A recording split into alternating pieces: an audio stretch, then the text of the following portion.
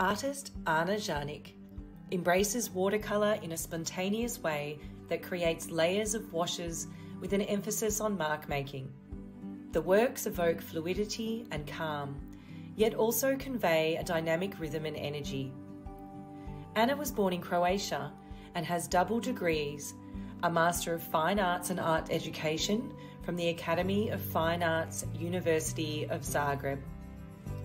Ana has exhibited in numerous solo and group exhibitions, with her work in private collections throughout Europe, the USA, Australia and Asia.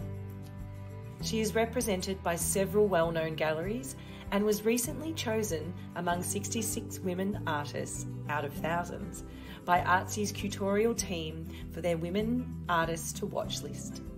Ana likes to draw a parallel between watercolour and life, commenting that it's unpredictable, with only so much control over the outcome. Describing her process as a metaphor for the duality of life, where certain things can be controlled while others happen spontaneously. A series of works with titles such as Flow Earth, Migration, Origin Cloud, Trail to Arcadia, Voyage and Flow take us through imaginary landscapes. Sometimes with the bird's eye view, sometimes a macro zoom. But whatever the viewpoint is, the washes flow, the marks can be bold, the scratches leap, dance and chat, definitely taking us on a journey to someplace else, if only for a fleeting moment. Mark Walton from the Covert Collective says, "The meticulous marks speak of long journeys past and reach out to our future selves, to remind us that we have struggled before we have overcome those obstacles and can do it again." Ana has been living in the United States for the past 17 years and joins us today from the suburbs of Chicago, Illinois. While in Sydney, Australia, we have Tara Axford, who we are thrilled to announce has officially joined the Fibre Arts Take 2 team. You'll be seeing a lot more of Tara as she brings her unique creative perspective to our Friday Feature Artist interview series. So if you're joining in live, please leave a comment and let Ana and Tara know where you are in the world. And if you're catching up on a replay, we hope you enjoy this interview and feel compelled to share it with your friends. So without further ado, join Tara in welcoming our 57th Friday Feature Artist, Ana Zanic.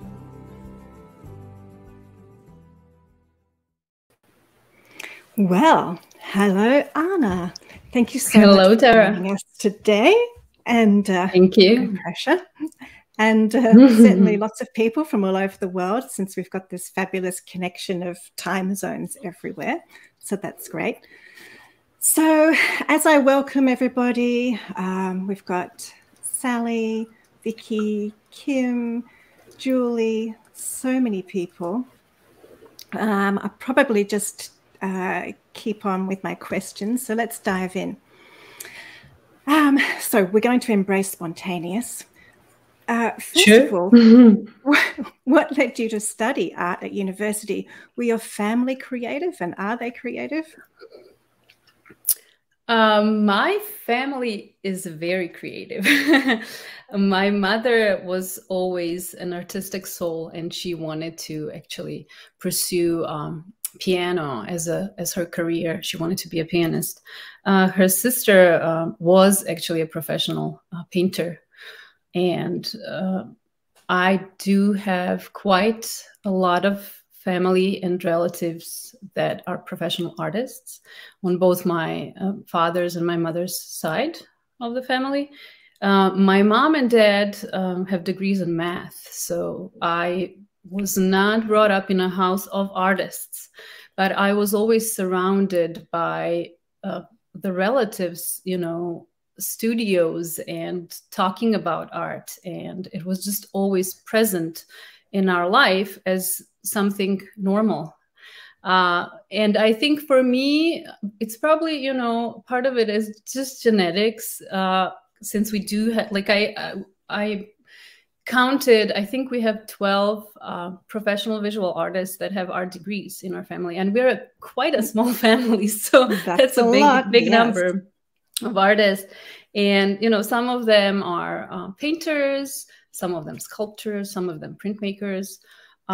So I feel that for me, that was a very natural, organic path of, you know, becoming an artist. That's how it was for me. I was... While I was doing research for this, I read that art is mandatory in Croatia. Is that true? It is.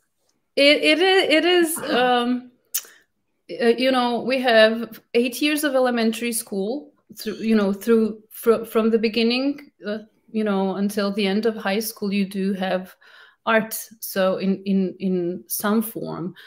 So in elementary school, you do have art as like a visual art class, and then you have music separately, but you always have those present in your education. And then in high school, usually it's art theory or more like art history, but most schools that I know of throughout the end of high school do have art. And it's, you know, it's not a class that you pick because you want to. You kind of usually just have it as mandatory class. So that made me think, did that make it competitive? And also, what happened to the sporty people? What did they do? I'm not going to say that sports is not very popular in Croatia, because it is. You know, our soccer is very popular, ski, tennis, like a lot of sportsy people there for sure. I don't know, you know, I don't know. We just have art, and I think it's just, nobody really questions it. You know, you like it or don't like it, but it's just there. So for me, it was great because I loved it. So yeah. And I noticed that you have a double degree and that you studied art education. So I was curious to know, did you ever pursue a career in teaching, or was there a reason that was not so? I never pursued a career in painting. So school system in you know, the United States and Croatia is quite different. So college, you know, once you pick your major, you basically enroll in School of Art, or you enroll in studying physics, or you enroll studying math. So once you're in college, once you're in university, actually, you already are on a trajectory of becoming that specific thing, you know. So we don't make choices after second year of whatever. It's very different. So once you enroll in university after high school, you already are choosing which one it's gonna be. So I enrolled in art education program that actually also has a lot of practical studio art in from portrait, like very technical and very traditional. So throughout the entire education, you constantly have both art theory, art education classes, art history classes, and then studio art, which takes up several hours a day, every single day in the studio. So, you know, doing from live model, or, you know, doing, once you're at the third and fourth year, you do get to have more of a freedom to express yourself, you know, choose what you want to do. But so it is like a double major degree that's as close as I can translate it to, you know, US standards. So yeah, but you asked me about art education and if I ever pursued it. When I graduated, my husband and I moved to the States within several months after he graduated physics and I graduated from art school.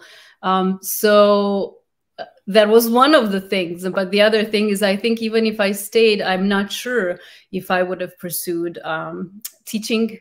Because when I did teaching as part of practice in school, it always felt extremely engaging to me. And I feel that I was so engaged with the kids that I probably would not be able to defocus from that, come home, and then completely shut off and do my art. I don't think so. I don't think so. I'm not that type of person. So for me, you know, I kind of had this passion to pursue art as my career as a studio artist, you know? Yes.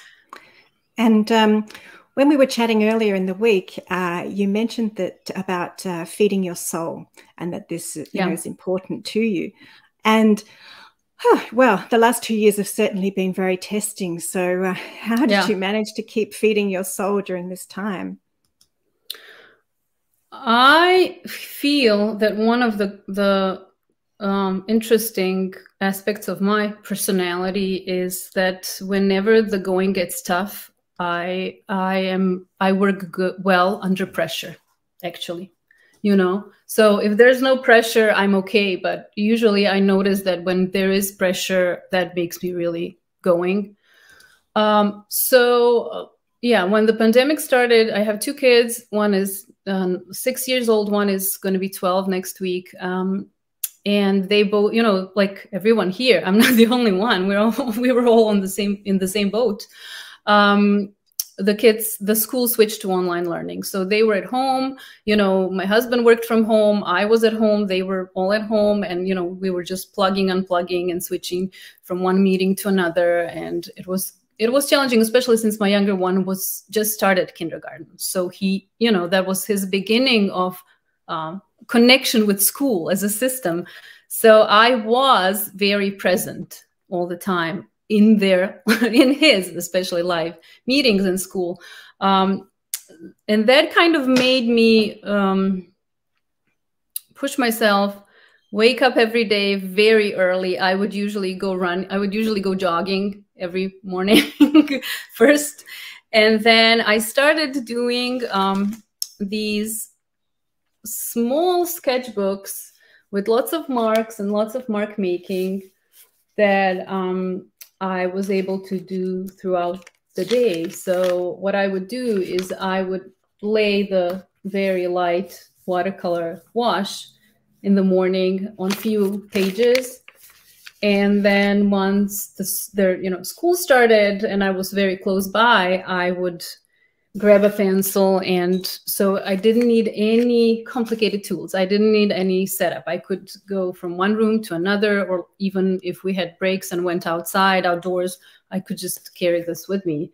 So I simplified the process. I always, when things are complicated, that's what I do. And that's what I would, if anybody asked me, suggest is to always simplify, always go to, the basics and to what feels good. That's my And I've approach. just got a couple of close-ups of those, so I'll just bring those up now. That looks much better than my video. Yeah, beautiful marks. Yes, and I'll just bring up those. And I notice in a couple of those, you have those burn marks. How did those come about? That's a funny, interesting story, actually. So I always like to embrace things that happen kind of spontaneously. I like to play. I like to see art, my art, in a way as a play. That's very important to me, because I feel my work is soothing for me and it relaxes me and it makes me happy. And it's always important to me for it to be spontaneous. So the burn marks happened in a funny way. I was working on my migration series a couple of years ago, and actually they were all on wooden panels. And I started, since I do always have this interesting rusty burnt umber watercolor paint that I almost always have in all my work. I don't know why, but I love grounding the work with those rusty tones. And I wanted to add another component to the wood by burning it a little bit. So I was using the torch to just burn it, in some use accents a little bit with burned marks as well. And then my son actually was playing with the neighbor, and they started playing with a big magnifying glass, and they were burning paper. Yeah, I know, right? They were playing with a magnifying glass, and they were, and so I said to Albert, to my older one, I said, why don't you, you know, use my watercolor paper just to see what kind of mark it's gonna make? And it made this fabulous mark that was just like the burnt umber that I use anyways. And I was just like, this is beautiful. I love this. I love this. This is so much fun. And then I remembered my dad actually did the same with us when we were kids. He, you know, he showed me, he was like, I'm going to show you something. And this, you know, it brought back memories. And so I decided I'm going to embrace it because I spend a lot of time outdoors. You know, my kids, when they would be playing during the pandemic, I was kind of hovering over them and making sure, you know, social distancing. Maybe with a hose and buckets of water as well. Yes, absolutely. Absolutely, with a hose and bucket of water. But yeah, so then I did, you know, I did a lot of that burning, and it's all with a magnifying glass. You know, it's not controlled. Amazing. It's, you know, it's not lighter or torch anymore. All of those are just magnifying glass and sunlight. And for me, I don't know, that was just beautiful. I love nature. I love nature, and I love, you know, feeling that I'm connected with nature. So that was one thing I was curious to ask. I mean, to just be in front of your work must be amazing. Just to have those washes, they're just so you know, engaging. But I was thinking, you know, often watercolor is seen as quite a methodical, structural medium. How did you find your way into that sort of organic, spontaneous approach? Because normally there's so many rules around watercolors. Yeah. Did you just go to a class and go, no, I'm not doing that? Or you just threw some water and just... No, I'll tell you what happened. I did watercolor when I was very little. My mom, since her sister was a painter, my mom would set up a little, you know, watercolor area on our kitchen table. So I was used to painting with watercolors. And it was never any kind of structured class. Nobody ever, when I was a child, taught me anything. I never took any classes. So it was just about play and being spontaneous. When I was about to enroll in art school, I went to my father's aunt, who was an amazing painter, amazing painter, and Ana Zanic. And she actually, since I had to make a portfolio of work that was also representative, she kind of taught me some, you know, elements of technique of watercolor. And I just remember coming to her house, and she made this little, you know, composition of very simple things like a vase or something. And she said, and she gave me very limited palette of watercolors and quite a wide brush, you know, not as wide as this, which I love to use now, but, you know, a wide brush that I thought, how on earth am I going to do anything with this? You know, like how do I do details?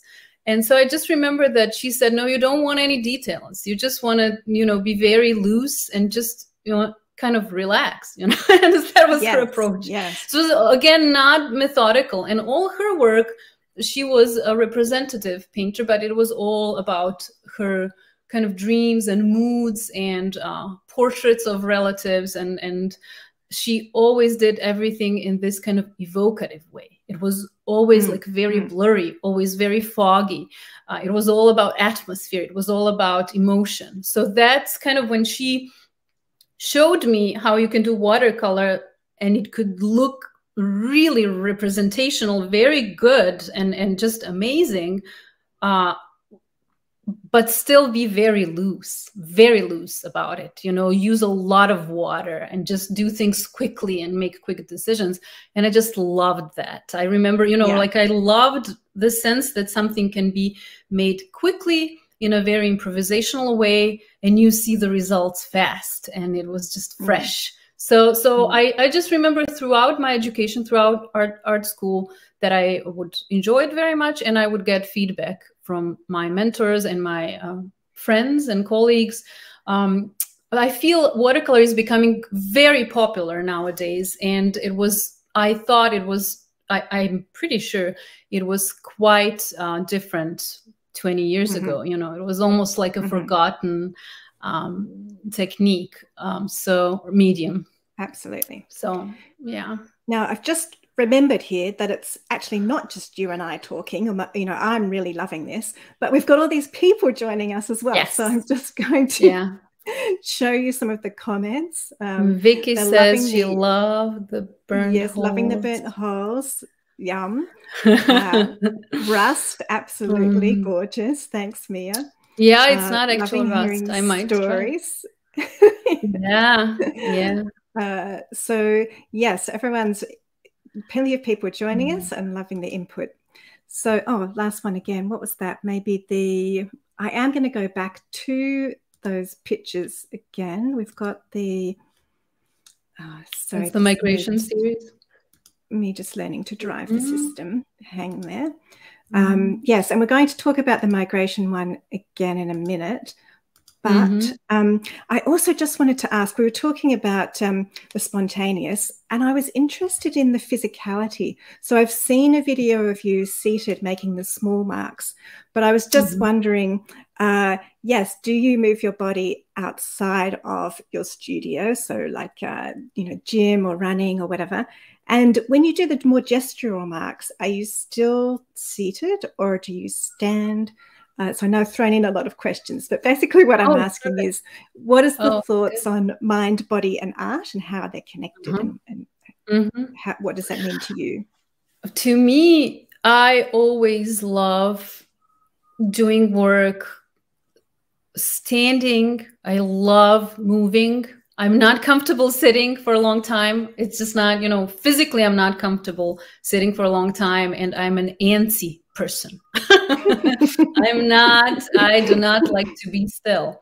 So for me, the water and manipulating the paper and moving it, obviously I always do that standing. I do that always standing. And then the mark making can be standing or sitting. It can, if I'm doing something very quietly or outside, I could be sitting, but oftentimes I will also stand, and preferably in different parts of my studio or even different parts of my house. Like, we have like a kitchen working area that is quite tall, and I love standing there and doing the marks while I'm standing because it's just much more comfortable. So I do love the physicality. I don't like to be stationary, and I find it fun. Even, when we travel, I started now, whenever we visit, family in Nashville. So it's like almost a 9-hour trip with the car to get there. And I will literally even, bring my little fantastic in the car. So when my husband, I'm not doing this while I'm driving, like while I'm in the driver's seat, so there's no doubt. But when my husband is driving and I'm just so he has to make sure he has cruise control on and he's not hitting the speed humps and the potholes. Doesn't matter. That's part of the, spontaneous. I'm sure some people are gonna be livid hearing this, but it's really true. I love embracing things that are very accidental, and I don't think my work seems that way, because there's a lot of, there is still a lot of composition, like a structural feel to it. It is orchestrated in a way. So it's not, it's not like, paint just spills there and that's it. I do love playing with that balance of very, very loose, spontaneous, and then very introspective and quiet and just repetitive marks that are slowing down this process, so. And we will get to some of the more spontaneous flowing ones, but just to go back to the migration. So I see that you became a US citizen in 2019. And I was going to just bring up your migration series. Could you tell us a little bit more about, were those two things connected, your citizenship and working on the migration series? They were absolutely connected. They were connected in a way that I had this I have to say that, I don't have preconceived plans when I create my work, and I work in series. So usually I will improvise, and I'll be interested in, you know, specific palette, and I will experiment with certain set of colors, and then a new body of work, a new series will be born that way. And then I will just do variations on a theme for a while. So with this series, I really kind of maybe even did something different in terms of deciding, making a decision that I wanted to make some kind of note of the fact that I became a citizen, because it was a very long process. And I was thinking about, and you know, when I just moved to the States, I was, I think, 26, and it was a cultural shock, but I thought as you get older, it gets easier.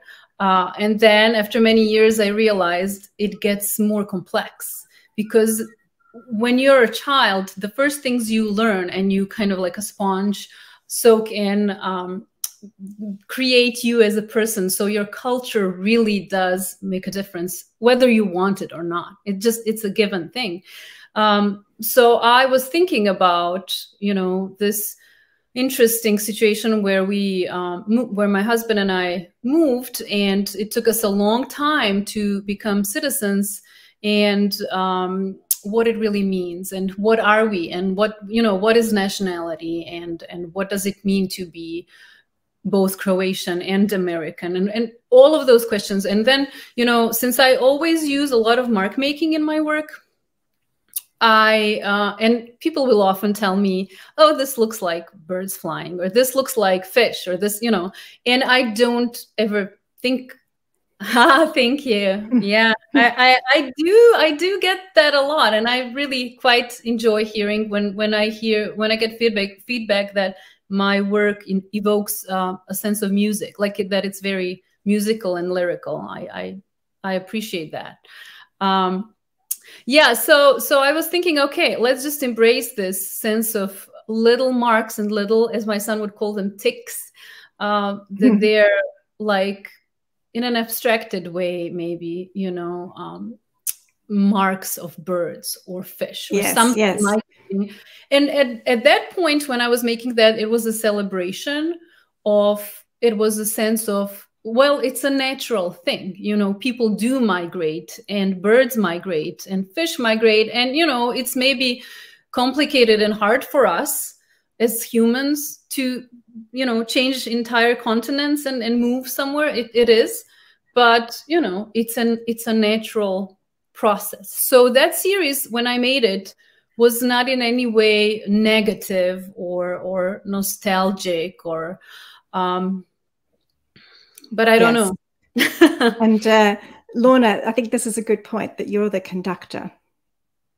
Really love the embracement of the spontaneous flow, but also a sense of how you're the conductor of this orchestral flow as these works evolve. I love being the conductor. Yes. And also Sally says 3 years of watercolor classes in the 80s, like doing classical ballet classes. She got so bored. So she really needed to hear this conversation. So yeah, no, ballet. I actually I was enrolled in ballet as a child, and my approach, I mean, not approach. When you're 5 years old, there's no approach. My idea of what it would be, it was, you know, pure freedom, and just, you know, I would be glamorous. And then I got a very strict teacher. It did not last long. I just said to my mom, I'm not going there again. Like, no way.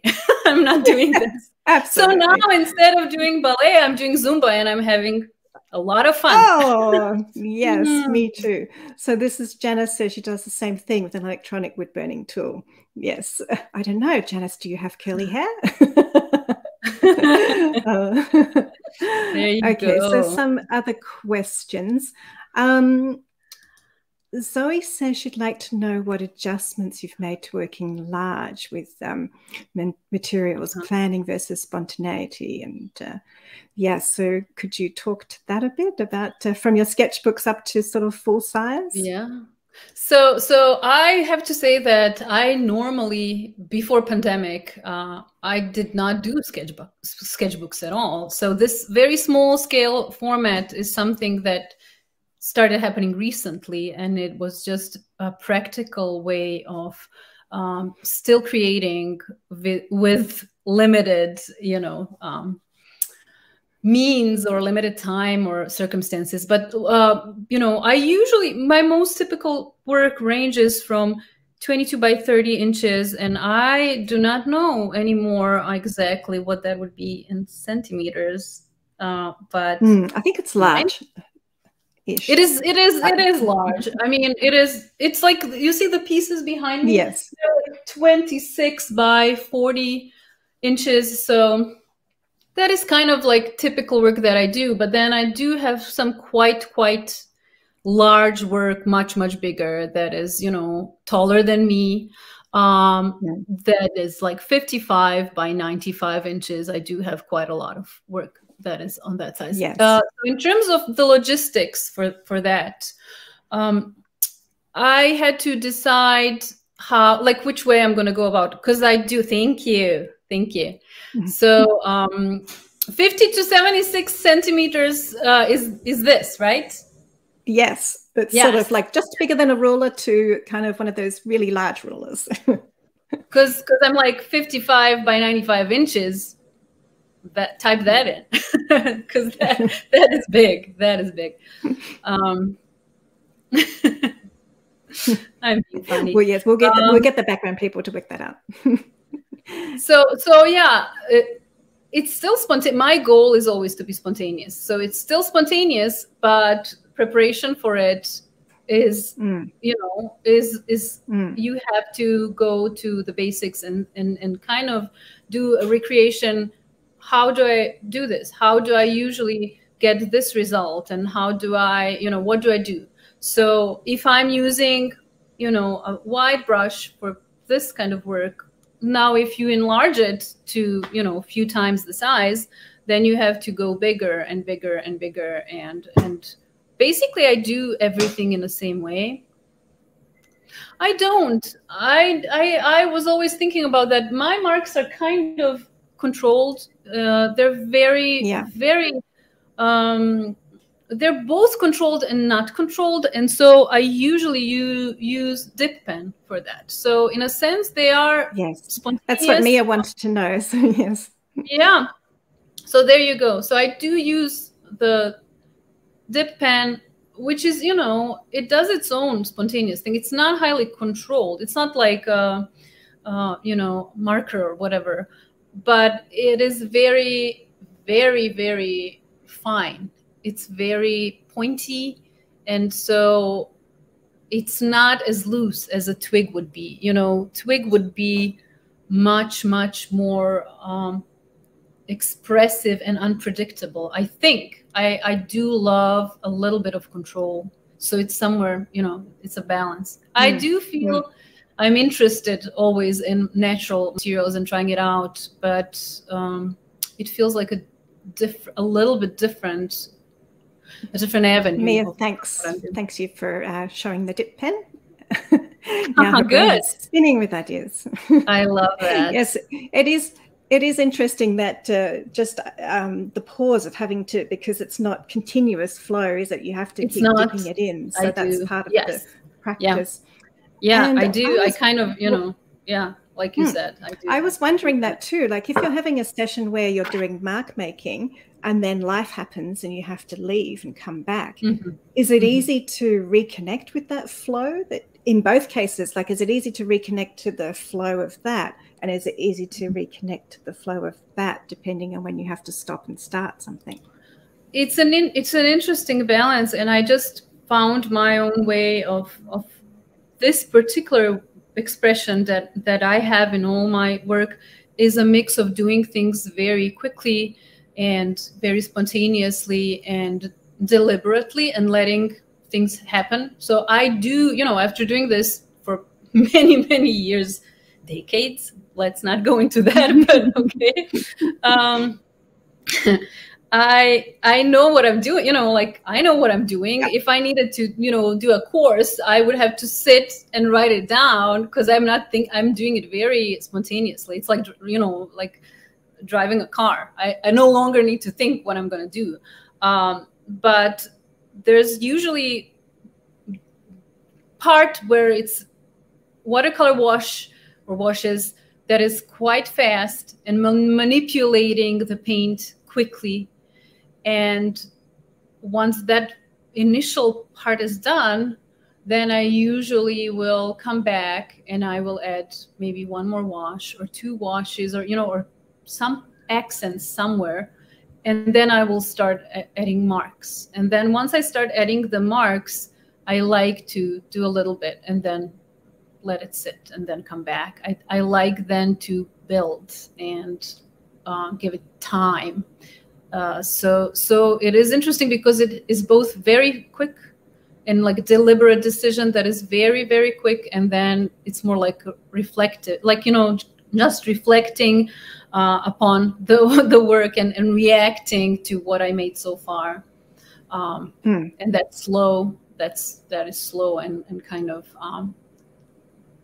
I go and do whatever, and then I come back, and then I take, so I usually work on several pieces. It would be very hard for me to create one piece from beginning to end and then go to the next one. I usually don't do that. I usually create several pieces that have a same feel, have the same palette, and do, you know, those, as you can see, I have, you know, like I have surfaces, I have this big table and then this one here, and I like working on the floor too. So I usually have several pieces in the making. And all the time. The preparations for the sketchbooks, so when you have the sketchbook work, do you then automatically scale that up for a larger piece, or is it more just a stepping off point that they inspire, the smaller pieces inspire the larger pieces rather than a direct enlargement copy?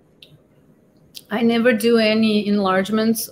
I never recreate anything that I do. Every single, you know, piece that I make, whether it's a humongous piece or if it's, you know, this page, it's just that. There's no repetition in a literal sense. So it can be, you know, this can inspire me. I might say, oh, you know, I really enjoyed these colors right now. That's always another thing. For me, I'm always just reacting to something that I'm drawn to in that moment.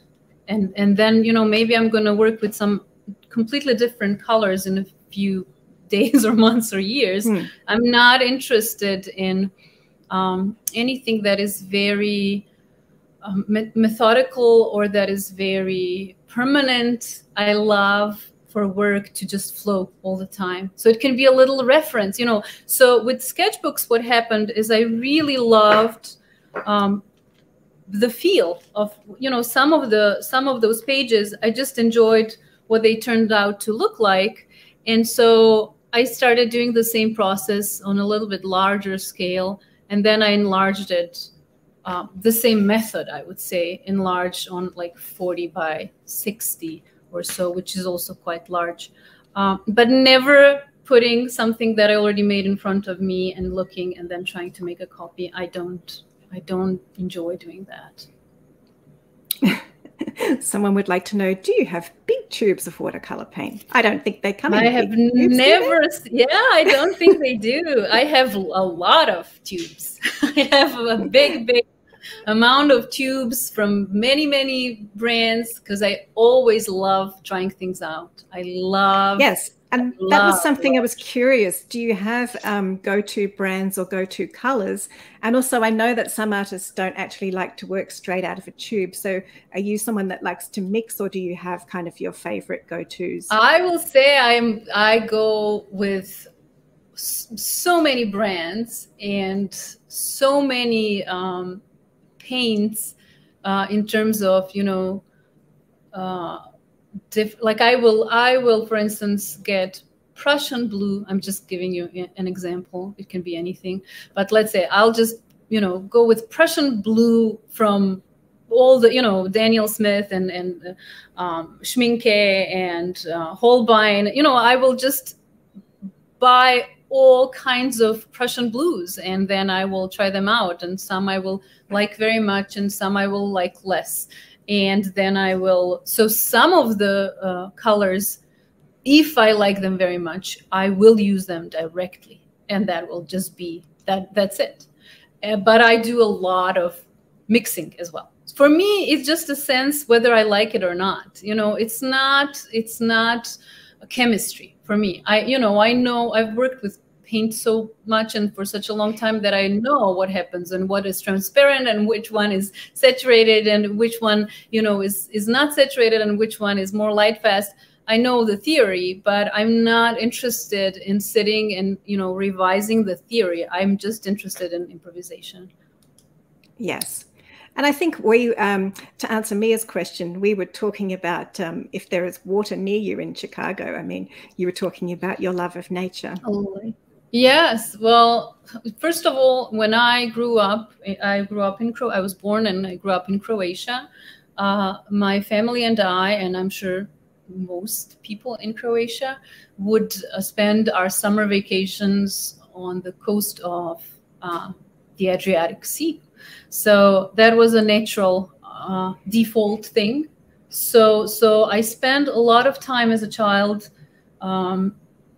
just close to water, and a lot of swimming, a lot of diving, and observing the sea life, which I absolutely adored. Even even though it's a natural thing in Croatia, I in particular really was drawn to it, and I even fantasized about becoming a professional diver or becoming a professional, like a sea biologist. Really? I really was very drawn to that. Yes, always. That's even so now, interesting. Yeah.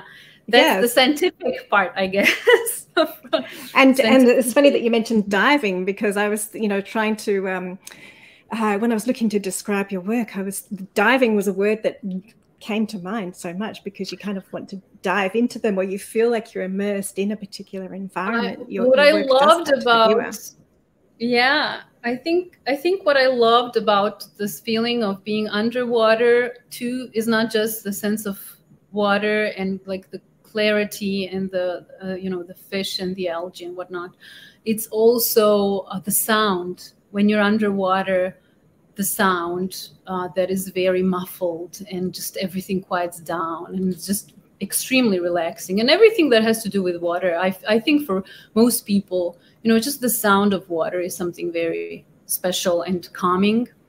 So that is one thing. Then we would go to Slovenia for many of our holidays too, to an area that is within Alps, and that has tons of gorgeous turquoise colored creeks and waterfalls and lakes and fast mountain rivers.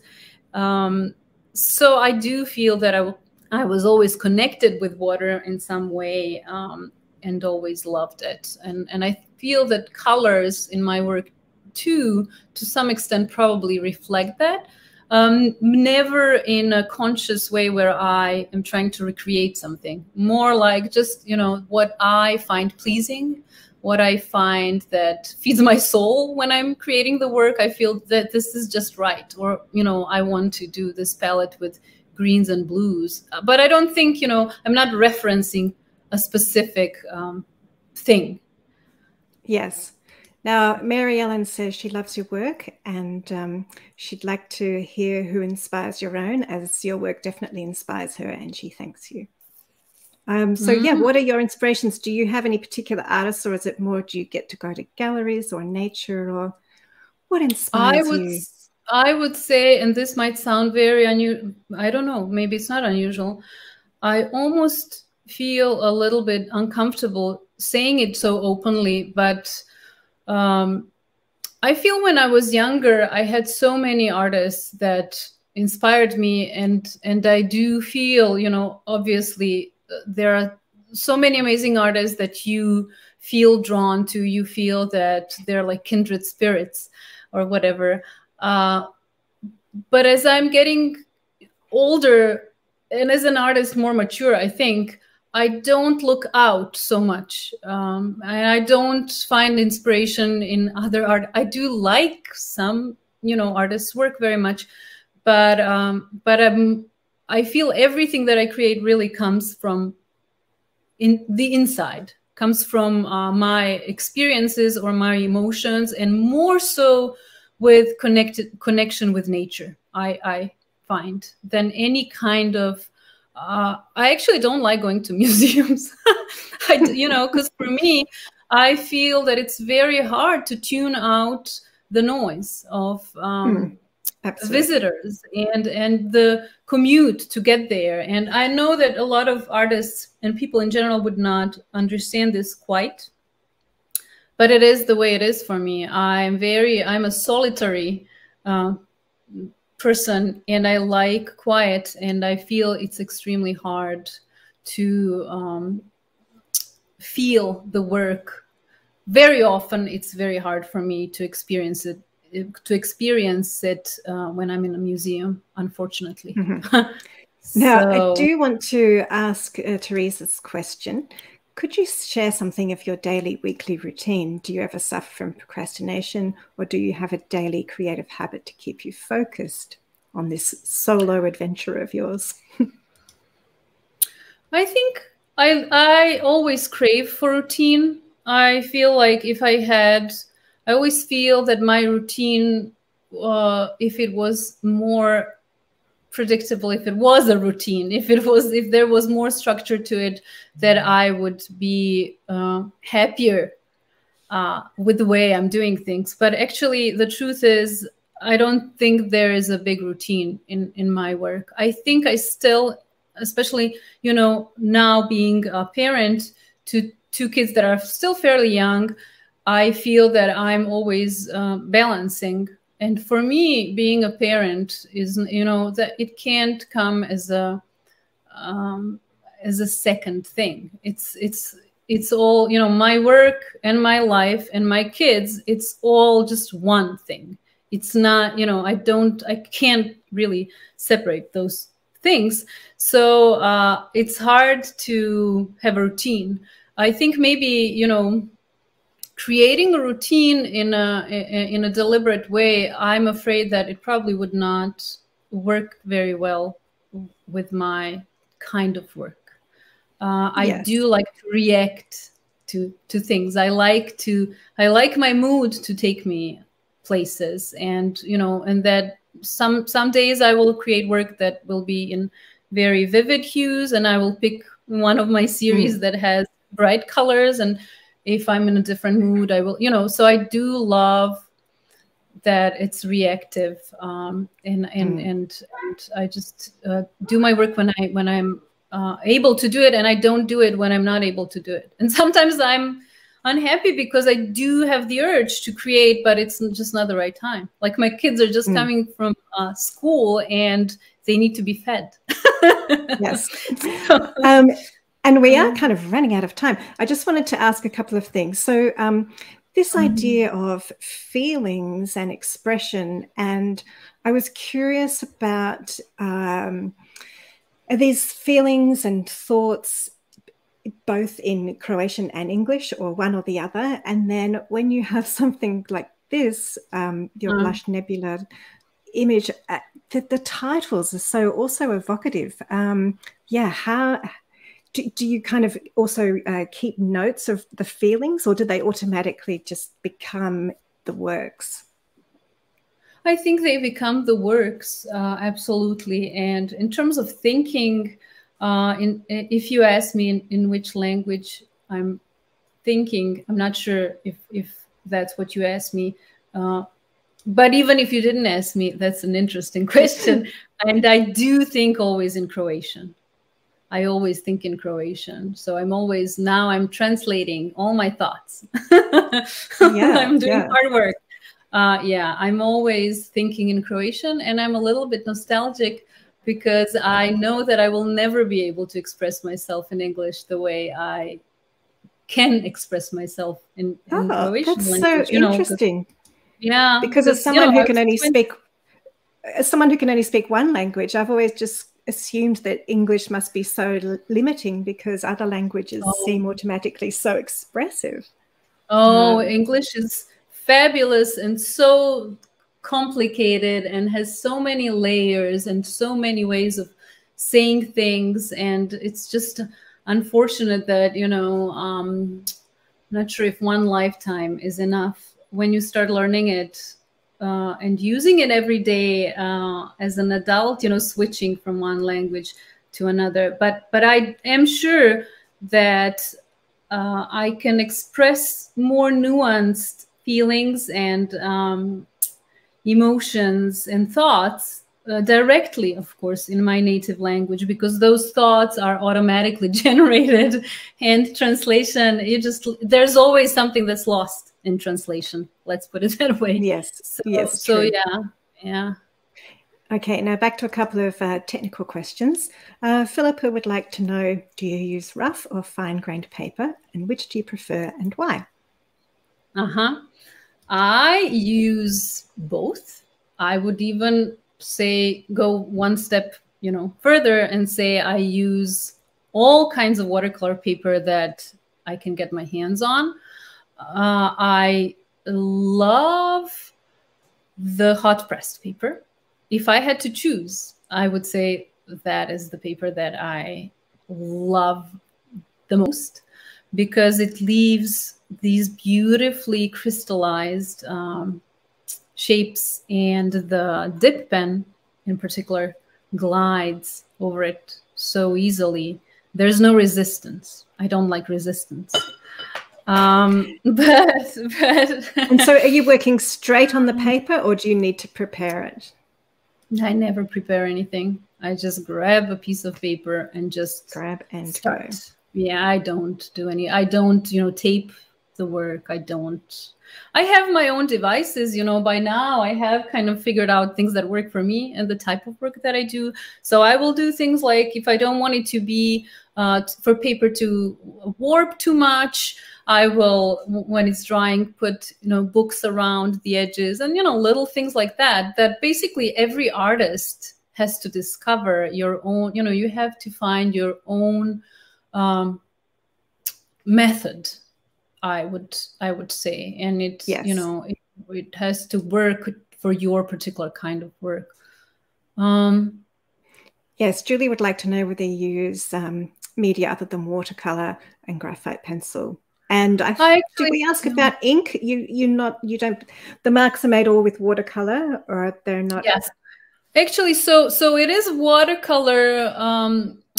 Some watercolors do come in bottled form where it's already prepared and liquid, but I still use only watercolor. So there are, you know, India ink, and there's different kinds of, or acrylic, you know, different kinds of inks.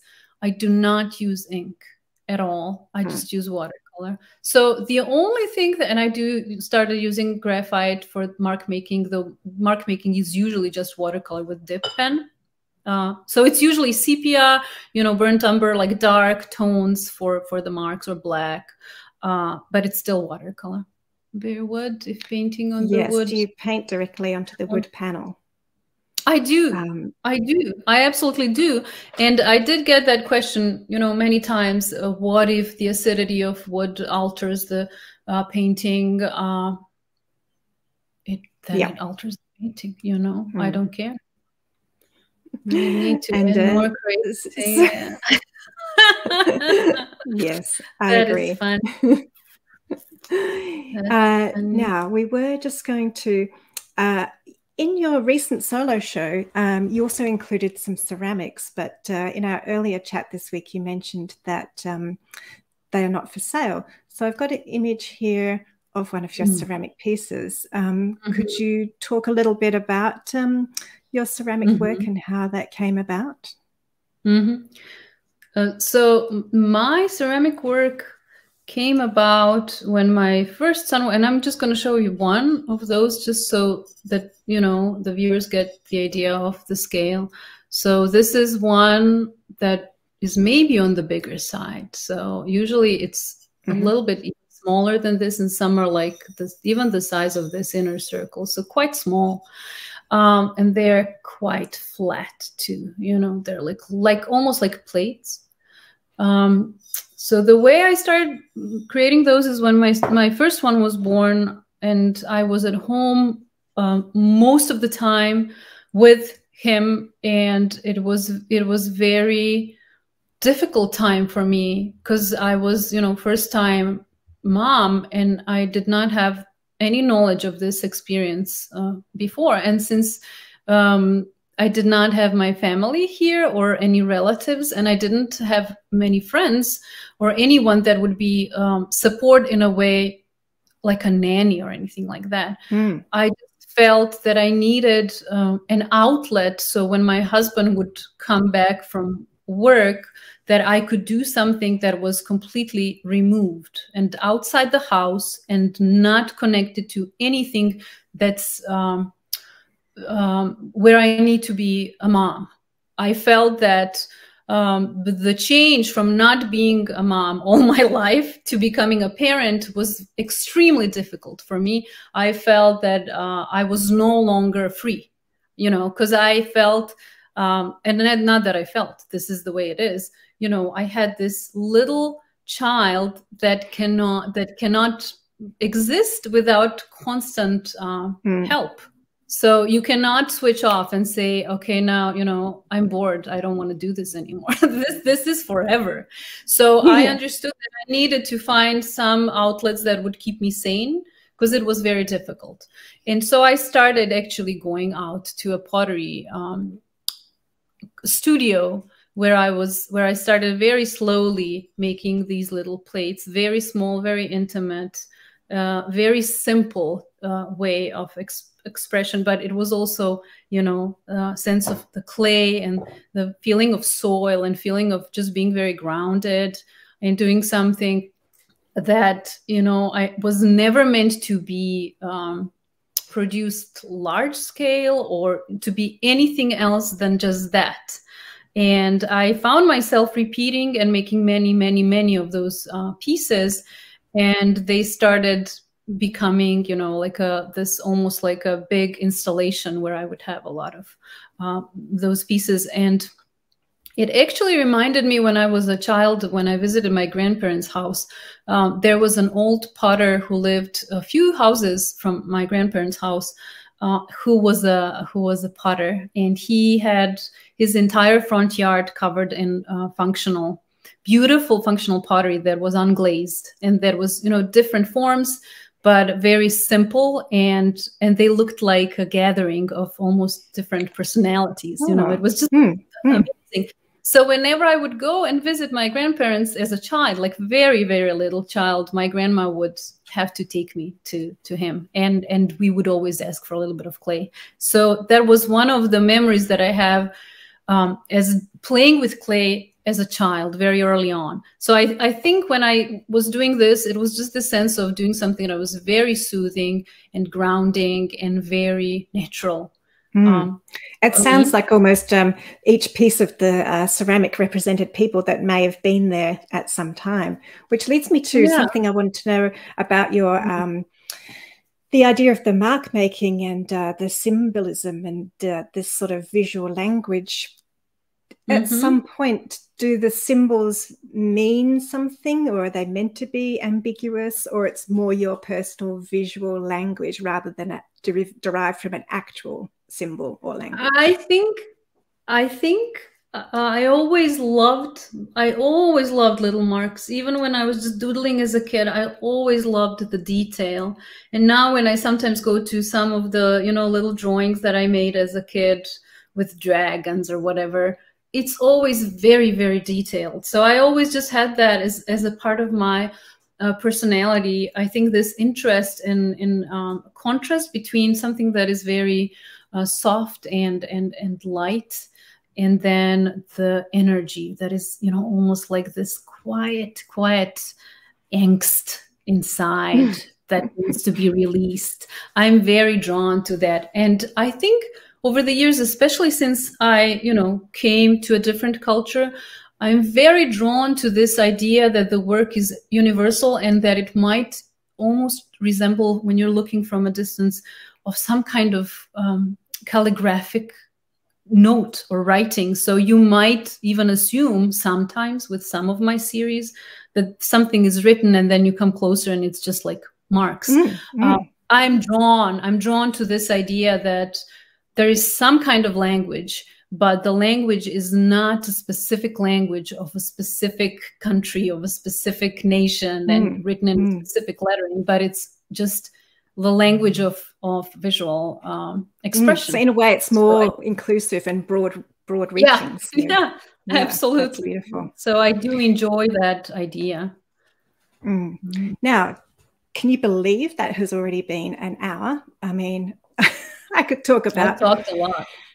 process and flow forever. But yes, I'm conscious of your time, your family, your children, and my cat is hovering around here as well.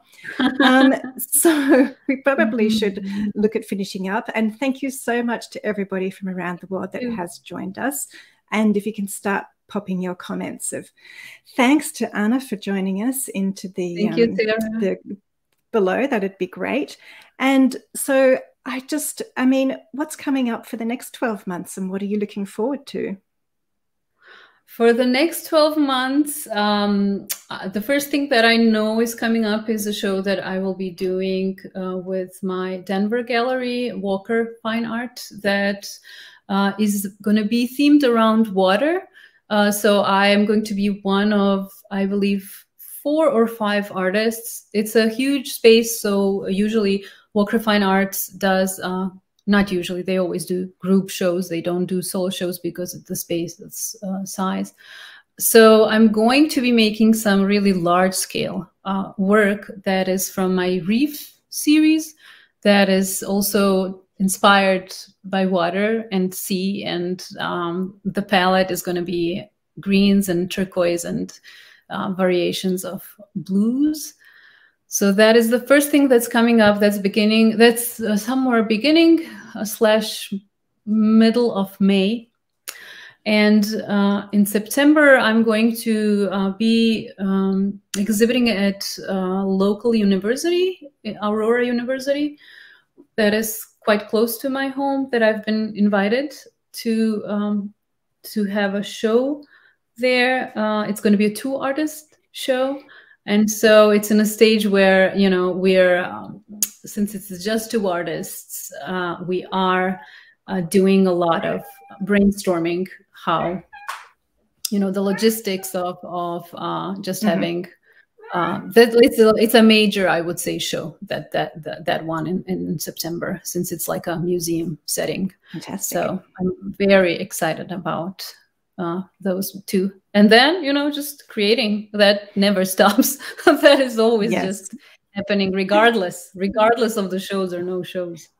And be sure to let us know if you ever do make it to Australia. We've got lots of water and nature here for you as well. Yes, that's in the works for someday, hopefully. Excellent. Well, thank you so much. Thank yous. Yes, so stay on the line. And thank you so much for taking time to be our Friday feature artist. It's been absolutely wonderful, and I'm sure everyone's loved it. If you hang on here for a little minute, we'll play a slideshow and I'll pop up the comments of thanks. So thanks again, Ana. It's been amazing. And happy nearly weekend to everybody. And okay, let's see how I go here with my controls. Oops. Slideshow happening soon.